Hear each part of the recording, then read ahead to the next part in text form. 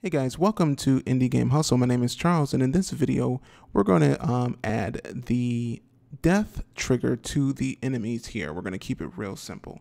But before we get started with that, I wanted to make sure that we change this trigger here. I don't know if you already named it, but this particular trigger here was basically checking if our player had died, and if he did, then it's going to add his health back. So what I wanted to do is go ahead and just kind of rename this.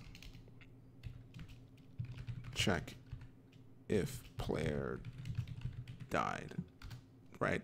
And then I also want to move it. I'm going to put it in my game manager. So I'm going to put it in the game manager, just like that.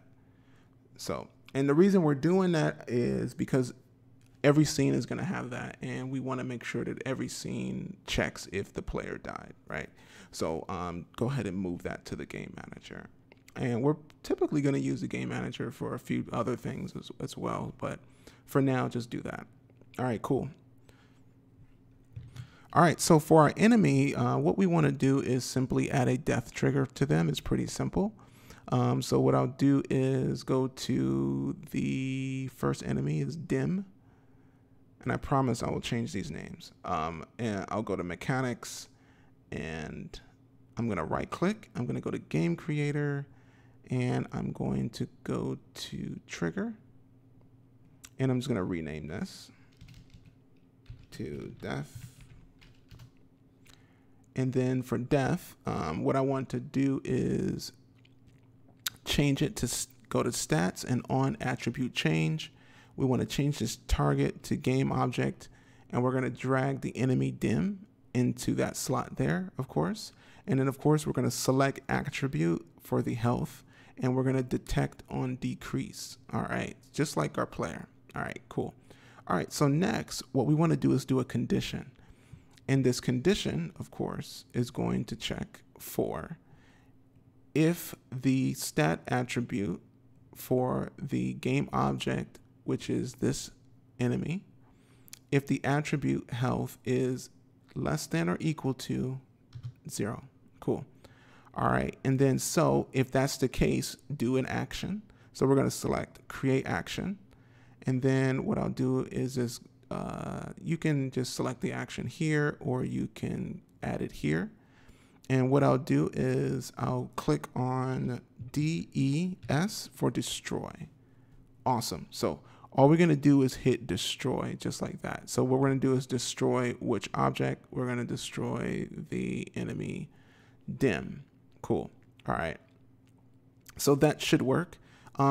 It's really simple. There's not much to it, and we can probably expand this. But for now, we're just going to destroy the prefab immediately when our enemy is killed. Another thing I want you to take a look at is, let's see here. If you go to your project, and I want you to go to your prefabs, characters, I want you to go to my attack 1, 2, and 3. And for each attack, I want you to change the attack value to 1. Okay. Change each attack to 1. All right. And then, so for the enemy itself, what we're going to do is select the enemy, and we're going to go down. And what we want to do is change the enemy's health max. We want to change the health max to 3. Okay. All right. So basically, for every time the player hits this enemy, it's going to reduce it by 1. So basically, you know, like in a platformer, like they'll jump on an enemy and they die from maybe 1 or 2 hits. That's pretty typical, right? So in this game, I don't want like to be slashing an enemy, especially the ones that are kind of on the screen. They should die after 1 or 2 or 3 hits at the very most, right? So we want to make this guy die quicker with, in this case. So we're going to just go ahead and set him to 3. All right, so let's go ahead and do that. And then after that, let's go ahead and see how it goes. I'm going to hit play.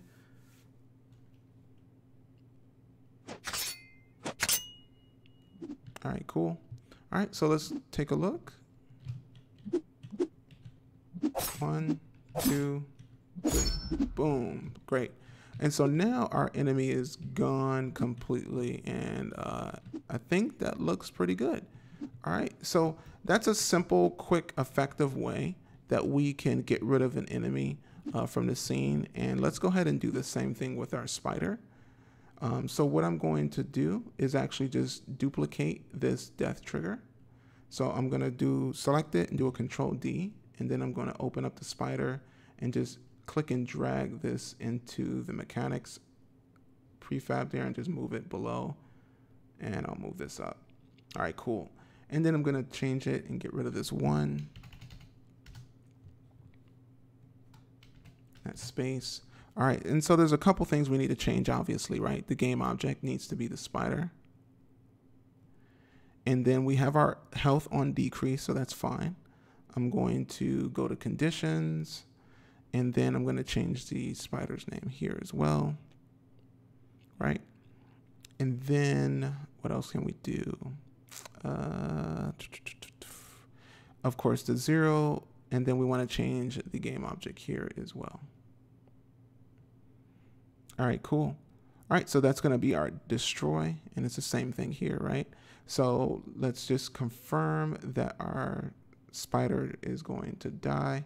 Now he may not die because I didn't change his health. So let's actually go back really quick. And just to show you, his health I think was probably like at 100, 150. So it's not going to barely drop. As you can see, you don't see any change because it's almost literally nothing. So what we're going to do is change the spider's health max is at 200. We're going to change that to 5, right? Because he's bigger. So I'll change that to 5. All right, cool. In reality, I'm going to even make the little box guy 1 and make the spider like 3, right? So I think that may work. Cool. And we're going to have to work on this guy because I know his hitbox is like somewhere else. And I died. So now we got a game, right? So I died trying to kill the spider and everything reset at my last checkpoint. So that worked out pretty good. I'm not going to be able to beat my own game here. All right, cool. So he's dead. All right, cool. So we got the spider's dead. And then we got that guy's dead. So it just leaves this guy over here. But we'll play with the boss later.